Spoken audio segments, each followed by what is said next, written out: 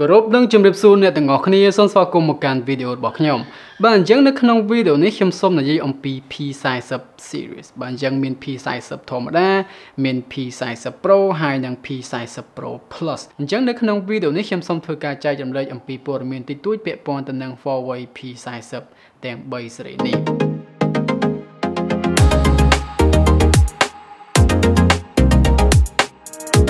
P40 ទាំង3 Series នេះគឺជាកំពូល smartphone របស់ក្រុមហ៊ុន Huawei នៅក្នុងឆ្នាំ2020នេះបាទអញ្ចឹងទាំង3 Series នឹងតែម្ដងគឺប្រើម៉ាស៊ីនខ្លាំងៗដូចគ្នាបាទមាន kirin 990នៅលើ P40 ធម្មតា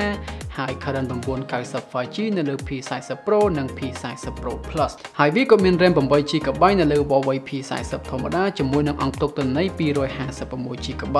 នៅលើ P40 Pro និង P40 Pro Plus នោះវិញគឺវាមាន RAM 8GB ដូចគ្នាប៉ុន្តែវាខុសគ្នាត្រង់ទំហំ memory តែប៉ុណ្ណោះដោយ P40 Pro មានទំហំ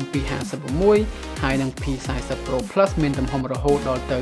512GB ឯណោះអញ្ចឹងវាពិតជាធំមែនទែនហើយយើងក៏អាចធ្វើការថែ memory ក៏បានដែរប៉ុន្តែយើងត្រូវតែប្រើគេហៅថា nano memory card របស់ក្រុមហ៊ុន Huawei ខ្លួនឯងផ្ទាល់តែម្ដងអញ្ចឹងម៉ាស៊ីននៅលើទូរស័ព្ទ Huawei ត្រកូល P នៅក្នុងឆ្នាំ2020នេះវាខ្លាំងដូចគ្នាបងប្អូនប៉ុន្តែគាត់ថានៅលើ P40 Pro និង P40 Pro Plus វាបាន 5G បាទអញ្ចឹងចំណែក P40 ធម្មតាវាអត់មាន 5G ទេបាទអញ្ចឹងវាខុសគ្នាត្រង់ចំពោះគេហៅថា internet speed របស់វាប៉ុន្តែចំពោះការលេង game ចំពោះ speed ទូទៅបាទអញ្ចឹងម៉ាស៊ីនទាំងពីរហ្នឹងទាំង3ហ្នឹងគឺខ្លាំងដូចគ្នាបងប្អូនមិនថាបងប្អូនយកទៅលេង game មិនថាបងប្អូនយកទៅប្រើកម្មវិធីធ្ងន់ទេបាទអញ្ចឹងវាអាចអស់ទៅមុខបានយ៉ាងរលូនតែម្ដងបាទវាដូចទៅនឹង Snapdragon 865ចឹងដែរចំពោះ performance របស់វា Huawei ត្រកូល P នៅក្នុងឆ្នាំ2020នេះបានបែងចែកចេញជា3កម្រិតមានកម្រិត OK ចំពោះ P40 ធម្មតាហើយនិងកម្រិត very good តែម្ដងចំពោះ P40 Pro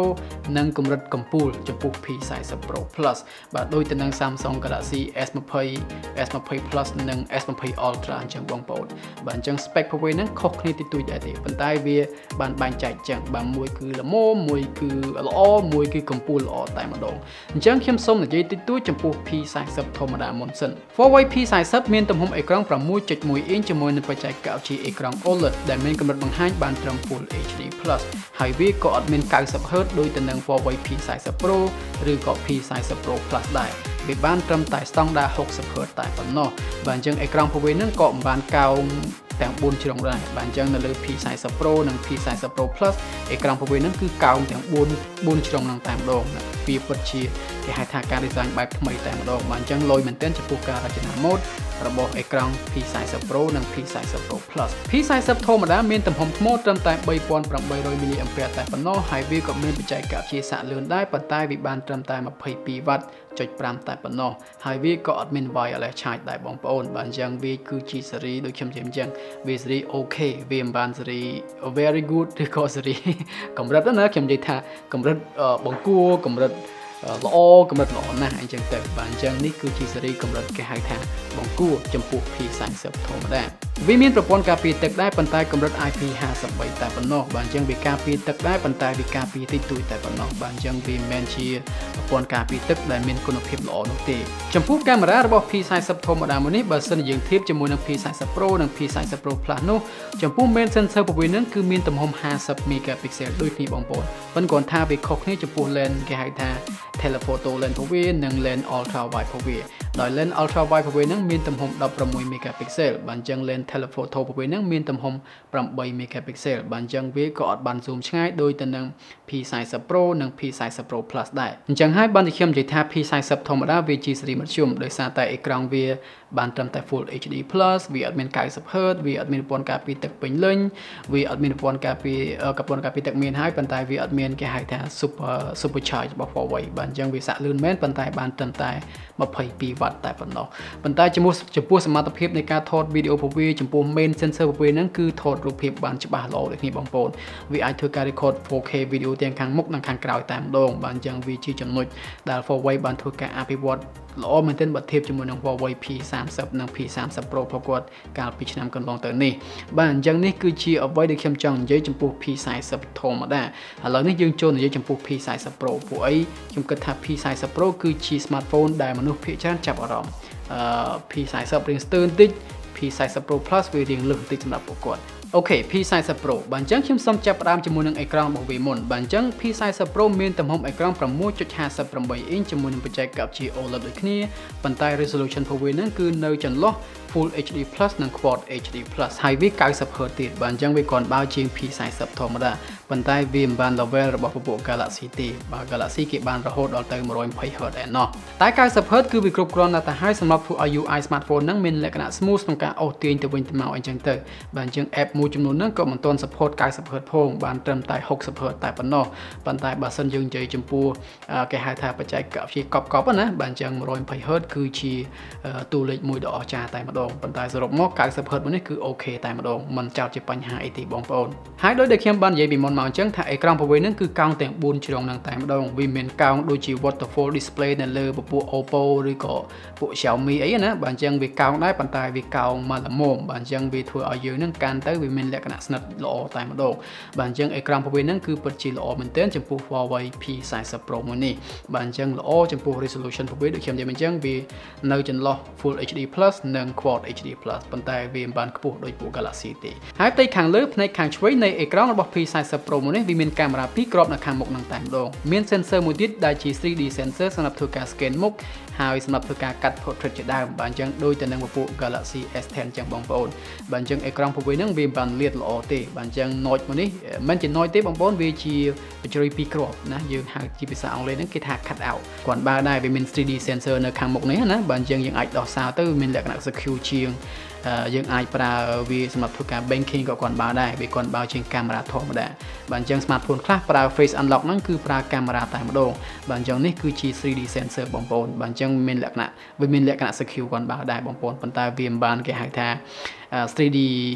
sensor នៅលើពពួក iPhone ទេហើយទំហំ megapixel កាមេរ៉ាខាងមុខរបស់ P40 Pro មួយនេះមានទំហំ 32 megapixel បាទអញ្ចឹងយើងអាចធ្វើការថត selfie បានល្អថត 4K video 60 frame ទៀតផងបាទអញ្ចឹងខ្ញុំឃើញគេតេស្តនៅលើអ៊ីនធឺណិតហ្នឹងបាទអញ្ចឹងថតរូបភាពពិតជាបានច្បាស់ល្អមែនទែនបងប្អូនចំពោះការបញ្ចេញសំឡេងឬក៏ speaker ដែលយើងហៅជាភាសាអង់គ្លេសនោះបាទអញ្ចឹងទាំង3 series នឹងតែម្ដងវាអត់មាន stereo speaker ទេបងប្អូនបាទអញ្ចឹងវាជារឿងមួយដ៏គួរឲ្យសោកស្ដាយមែនទែនពួកអីនេះគឺជា premium smartphone តែម្ដងបាទអញ្ចឹងតម្លៃព្រួយហ្នឹងក៏មិនធម្មតាដែរបាទអញ្ចឹងវាលឺព្រោះដែរប៉ុន្តែវាមិនបាន level របស់ពួក stereo speaker ទេដូចជានៅលើ Galaxy ដូចជានៅលើ iPhone អញ្ចឹងទៅបាទអញ្ចឹងការស្ដាប់ចម្រៀងជាមួយនឹង speaker smartphone ហ្នឹងវាមានលក្ខណៈពិរោះរណ្ដំល្អបាទអញ្ចឹងបើសិនជាបងប្អូនប្រើកាសវាមិនចោទជាបញ្ហាទេប៉ុន្តែបើសិនជាយើងប្រើដូចខ្ញុំនិយាយអញ្ចឹងវាស្ដាប់តាមរយៈ speaker របស់ទូរស័ព្ទណាបាទអញ្ចឹង stereo speaker វាច្បាស់ពិតជាល្អជាង mono ហើយប្រកាសណាស់ថាវាអត់មានរុនដុតកាសទេបងប្អូនប៉ុន្តែនៅលើ P40 ធម្មតាមានរុនដុតកាសបាទអញ្ចឹង P40 Pro និង P40 Pro Plus អត់មានរុនដុតកាសទេបងប្អូនយើងត្រូវតែប្រើកាស USB Type C ឬក៏កាស Bluetooth ជាដើមចំពោះម៉ាស៊ីនឬក៏គេហៅថា processor ជាភាសាអង់គ្លេសនោះបាទអញ្ចឹង P40 Pro និង P40 Pro Plus មួយនេះវាមកជាមួយនឹង kirin 990 5G បាទអញ្ចឹងវាមានលក្ខណៈគ្រាន់បើជាង P40 ធម្មតាបន្តិចបាទអញ្ចឹងវា 5G បងប្អូនបាទអញ្ចឹងវាមាន RAM 8GB ដូចគ្នាប៉ុន្តែវាមានអង្គទុកទិន្នន័យ256នៅលើ P40 Pro ហើយ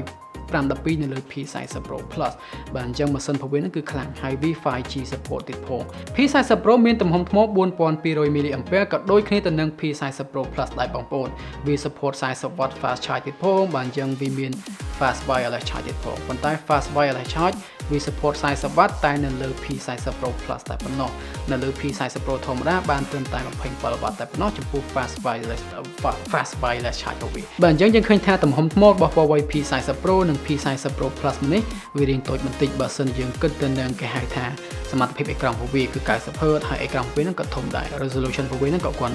បើដែរបងប្អូនបាទនៅចន្លោះគេហៅថា Full HD+ និង Quad HD+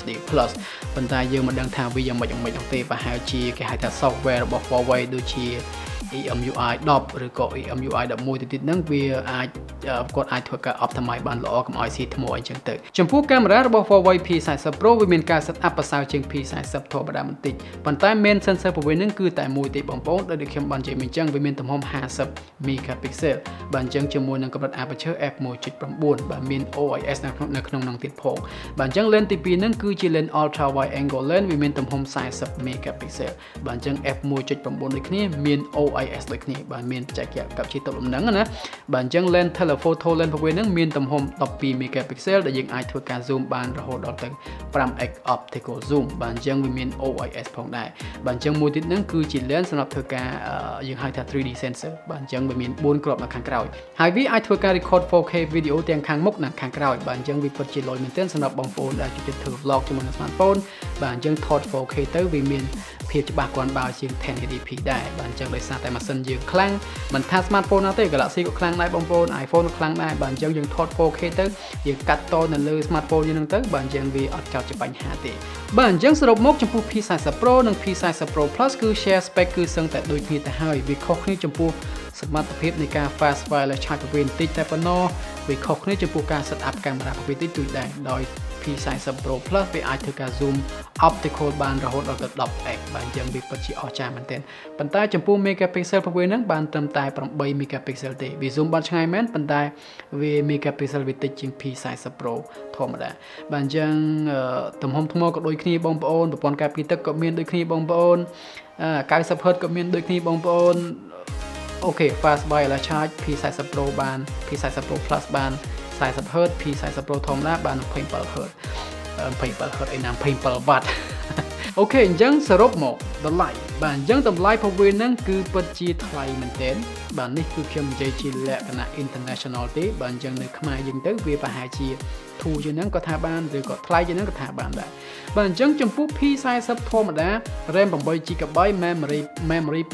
256មានតម្លៃរហូតដល់ទៅ$880ណោះហើយចំពោះ P40 Pro ក៏1000ជាងដែរបងប្អូនបាទអញ្ចឹង P40 Pro Plus $1500ណោះបាទអញ្ចឹងពិតជាថ្លៃមែនទែនបាទអញ្ចឹងនេះគឺជាអ្វីដែលខ្ញុំចង់ចែករំលែកនៅក្នុងវីដេអូនេះសង្ឃឹមថាអ្នកទាំងអស់គ្នាចូលចិត្តបាទអញ្ចឹងយើងជួបគ្នានៅវីដេអូក្រោយពេលនេះសូមគិតជម្រាបលាបងប្អូនប៉ុណ្ណឹងសិន